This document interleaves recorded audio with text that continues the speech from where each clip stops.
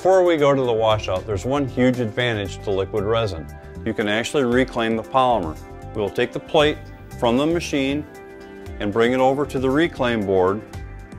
The resin reclaim board will take any of the polymer that has not been hit by ultraviolet light, collected in the bottom for use later. Take the plate off the exposure unit and head for the reclaim. Slide the substrate underneath the clamp bar, lock it in place.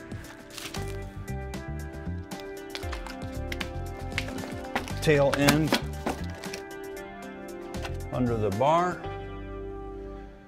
and then we hit start. The reclaim roller is now moving to the top of the plate.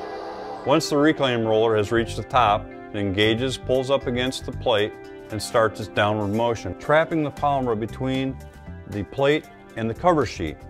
As it builds up toward the bottom, it will then break the seal and will actually run out the bottom of the plate into the collecting bucket where it can be used later.